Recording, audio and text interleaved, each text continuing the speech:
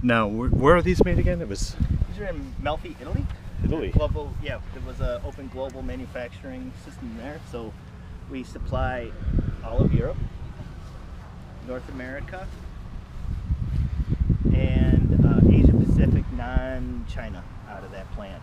And then we also build this in 3 plants. We also build it in Pernambuco, Brazil, for local markets there, and China. Nice tow hooks. Yep. Yeah, this is the Trailhawk version, so this is the trail rated version of Renegade. So it comes with 2 front, 1 rear tow hook. Has almost a full inch lift to it, so 8.7 inches of ground clearance. More aggressive front fascias to improve the approach, and then approach angles, departure angles, and then it also has the 4x4 wheel system. Let's take it off road.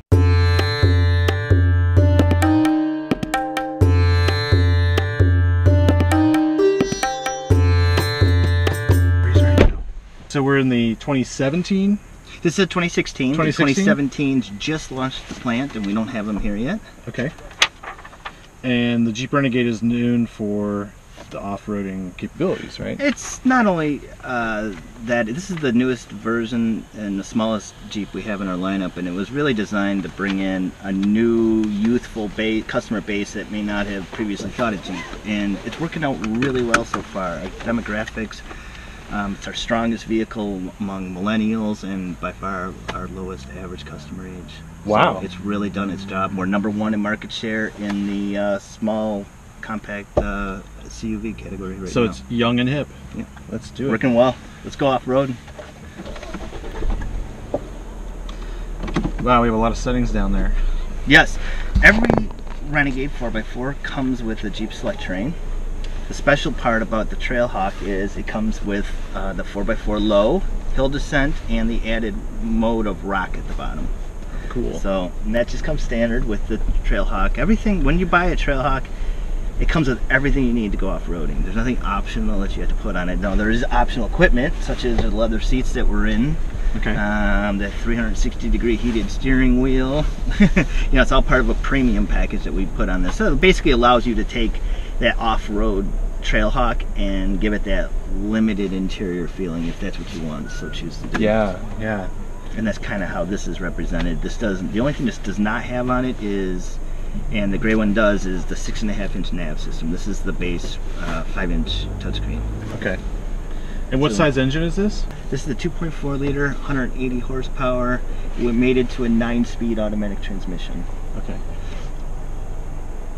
And does it have a low range on it, or is it just a really low first gear? It does not have a 2-speed locker per se, but it does go down to a 20-to-1 crawl ratio.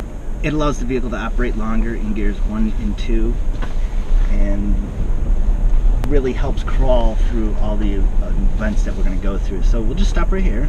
Yep. Go into neutral. Hit the 4-wheel low button. We'll play with hill descent later, but okay. We don't need to do that right now. And then go into drive.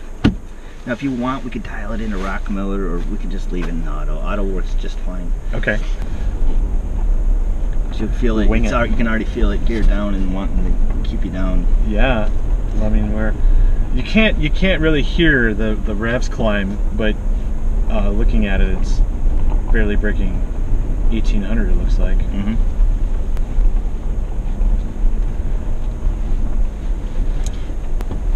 This feels great. I mean, I feel like I'm very. It could be the way the A-pillar is way out there. Mm-hmm. You know, the space it's providing. It's got in the headroom. This is by far the most headroom in its class. You can really get.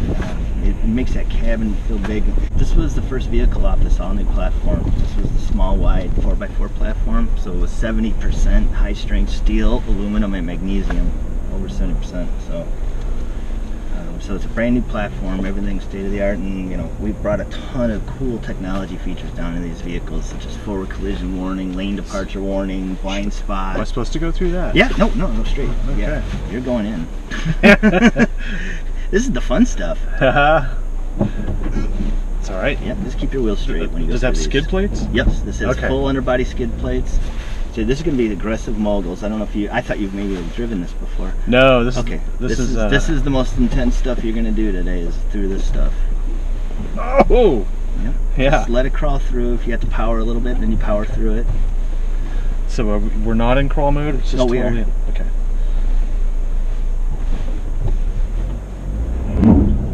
Okay, let's see what we do here. Go ahead, give it a little gas. Go ahead. It's the short wheelbase, I think, that trips me out. Maybe you have one more. This one really shows off your front approach angle. Okay, so this one with skid plates. Oh, sorry. You hit, no, you're just fine. That's what the skid plate's for. That's why we do these. I'm used to driving lower cars and just... Yeah, like I said, this is lifted up. We have a front skid plate, underbody skid plate, so you have 3 skid plate groups on this vehicle, and it comes with the Trailhawk. Like I said, there's nothing actually you have to buy to go off-roading. It's turnkey off-roading? Yes, absolutely. Okay. It's, you know, some of the bells and whistle and technology, you know, the tech features such as blind spot that would be optional in this vehicle. And what does it come in at that kind of price?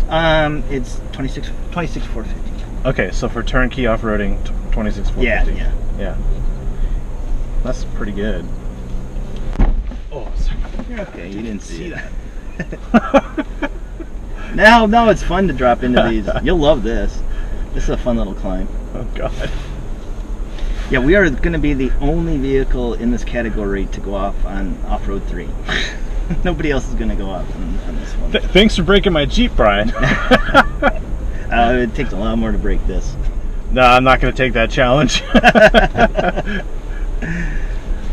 So you just want a smooth, steady accelerator going up this hill, okay, without going too fast. Yeah. Let's see, we'll stick to the left a little bit. Yeah, it's okay. Take the aggressive one, take the non. It's up to you. There's nothing out here this can't do. The other cool part about the Renegade is the 4x4 miles. We offer, not only does the competition not even recommend towing, we offer an optional trailer tow hitch right from the factory and 2,000 pounds of towing, which is completely segment exclusive, just like the MySky system. Nobody in the segment offers that. We really put the Jeep capability behind this vehicle and try to give it unique features, not only from a tech side of all the safety available safety tech, but capability and performance and that everyday trailer towing and being able to get your hitches right from the factory. Even if you're not pulling a trailer, you can stick your bikes in there. You know, whatever.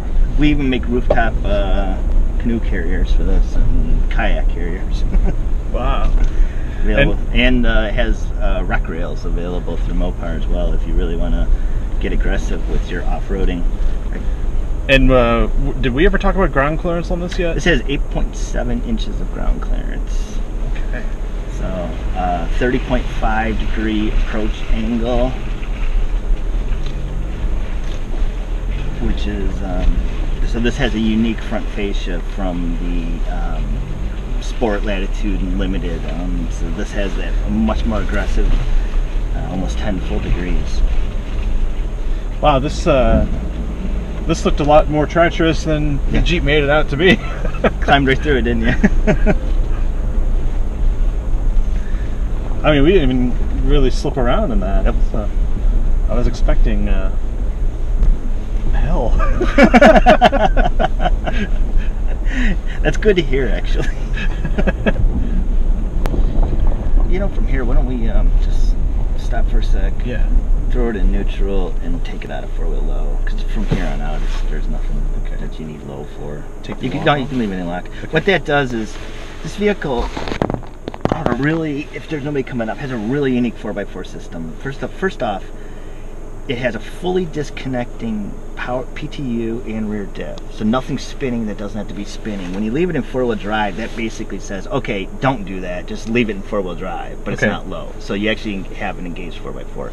The other thing unique about this system is it has the ability to send 100% of the engine's available torque to any one wheel.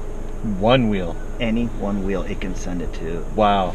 And that's really how you're able to power through a lot of that without having any issues or slipping, because we were sending whatever was needed to any one wheel or distributing as necessary. I didn't even. And what happens is, in the auto, snow, sand, mud, rock, auto does its best job of trying to anticipate the conditions. But like snow and mud, for instance, what happens is we do a little bit of pedal mapping, but it anticipates what the condition that you're in. So snow and mud, for instance, will forego first gear and launch you in second gear. Okay. So that you don't actually over torque. Yeah, you don't slip on your takeoff. And it really was great in the snow. Oh my gosh! And then sand is like a sport mode. It keeps your RPMs up high so that you're really aggressively going through the sand. You're not going to bog down, slow down, and then drop into the sand. So it helps keep that power going. Okay, so it modulates everything. Yep, exactly. You know, I didn't know. We put a lot into the 4x4. We're Jeep. We're proud of our 4x4 systems. we you know, even all the way down to the Renegade. That's how we get our trail rated capabilities. And you know, I was personally with this vehicle program when we were testing. During development, we took it out to the Sand Lake or Silver Lake sand dunes off Lake Michigan. We took it to Moab, Utah. Went out in Moab. Even went out at the beginning to the trailhead of Rubicon. Now, we didn't drag this thing all the way across the Rubicon. But is this unique to this vehicle, this four-wheel drive system? Yeah, this is it's similar in functionality to the Cherokees. However, it is a unique system from Cherokee. Okay, yeah, because I mean the Grand Cherokee I just drove had the air suspension. That's totally different. Yeah, no, that's different. I'm talking Cherokee's similar in the fact that it has disconnecting power transfer units.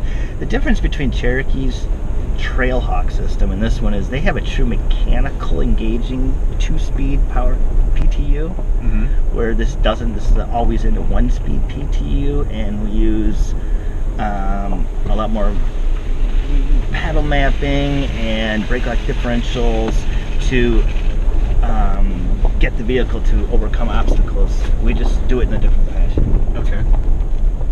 Both are very capable vehicles.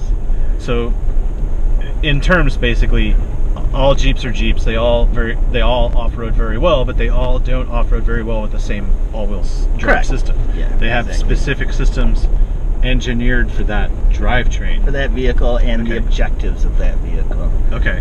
The targets that we assign to that vehicle. What do we want it to do? This is by far and away the most capable small SUV ever in its class right now. But really, like I said, the whole point of this vehicle too is make it city friendly. You know, small package, efficient package, be able to, but with plenty of headroom in class and elbow room. So we have, you know, best in class headroom and your shoulder room, or excuse me, hip room. But oh yeah, I mean, if I go to, but you're able to get in and out of tight parking spots. And when you want to get away, it's all about gearing stuff and getting away with Jeep. So that's why we offer the trailer tow package and the factory trailer tow package systems and the 4x4. So you can, this car's great. You live in the cities, and the weekend you jump out and man, you're out in the mountains and you can get anywhere you need to go with all your stuff. Or if you have an island home, this is definitely what you'd have. Yeah, there you go. And yeah, and especially if you pop the panels out for the MySky. Oh yeah. So right now the panels are just back? Yeah, this one's just up and over. It's slid up and over like a traditional sunroof would be. And then there's a little key that when it's shut, you take the little safety key, turn it, lift down the latch, turn the handle, and they pop right out. Wow. So the front, and then they store in that nice little bag so they don't, they're not bouncing around. You're not hearing them clutter. That's awesome, because this is really just a really cool, fun. That I can see why it's a big hit with the youngsters. Yeah, it's been great. I think I was telling you about. We're #1 in market share right now, year to date in the segment. You know, and that includes like HRV, Trax, Encore. You know, all those vehicles that would fit in that small CUV. But this whole small B size, if you will, you know, to use a trade term, a B segment SUV, CUV, they're growing. We anticipate a lot more nameplates coming into this segment over the next, say, 3 to 4 years. Okay. So we expect, in fact, we're thinking, our intelligence tells us we're probably going to see 15 nameplates in this category within the next 4 years. So we're just going to stay on our game and make sure we're the most capable one. I mean, are you going to make one where you can take the doors off? Or is that still just going to be the Wrangler? We don't have any plans to. No, it's no. The architecture doesn't support that. Exactly. Okay. That's definitely a Wrangler Q right now. Okay. We do love our Wranglers. Oh yeah, but I mean, to me, I'm having more fun in this than a Wrangler. I don't know why. It's very capable. You know, this was, like I said, this was made to appeal to a new, youthful customer that never would have considered Jeep in the past. That's why that was the purpose of this vehicle. That's why we built this vehicle, and it's done that. It's the lowest demographics, you know, youngest age, I should say, and more millennials than anything in our lineup. It's really done its job and been a hit where we had exactly targeted. Yeah. You're kind of giving them what they want, but yeah. You're giving them this really awesome off-roading system. You know, and I don't really see without sacrificing that everyday drivability. Like yeah, we have other items that we put into this vehicle to help just everyday driving dynamics. Is every vehicle has Coney frequency dampening strut system, so everyone is Coney FTS. And then, which almost anticipates the bumps when you're going down a road to kind of smooth out those everyday bumps you're driving on the road. And every 4x4 system is trailer. Every 4x4 vehicle has trailer sway control, whether you get trailer tow or not. And that just helps everyday driving dynamics. And that's like a traction control system for trailers. Yeah, or for towing. Yeah, it helps. Yeah, I don't really have a young demographic on my YouTube channels. I have a new car spin and diesel review. Okay. Colin suggested getting into this because I was asked about the off-roading capabilities and stuff, and he said, no, that's This fun. has actually been very popular. The demographics I do get into is very bimodal. So it's very young, and then you get another pop as you get the empty nesters come in. So because it's fuel efficient, we can get around and see the country, and it really works well for multiple lifestyles. Yeah. I like the panels. Everything about it is just very, it's island life kind of thing. You know, there's no worries, man. We'll get there. Now you can hose this thing out. I don't think I would try that. I've No. never. I forgot to put the drain. Have the engineers put drain plugs in. Yeah. I think one of your versions should be a real mud-tastic. Let's call it mud-tastic brass monkey or something. I do have a Buzz model coming out in just a couple short months. It's going to be the Desert Hawk, and it's based off the Trailhawk here. But then the really unique thing about it is I'm going to have it'll have standard factory rock rails. Nice. So it'll really be a little bit step up in capability. And then ever since we've launched the Trailhawk, we've only had it in this black with the ruby red accents. That's a signature to the Trailhawk.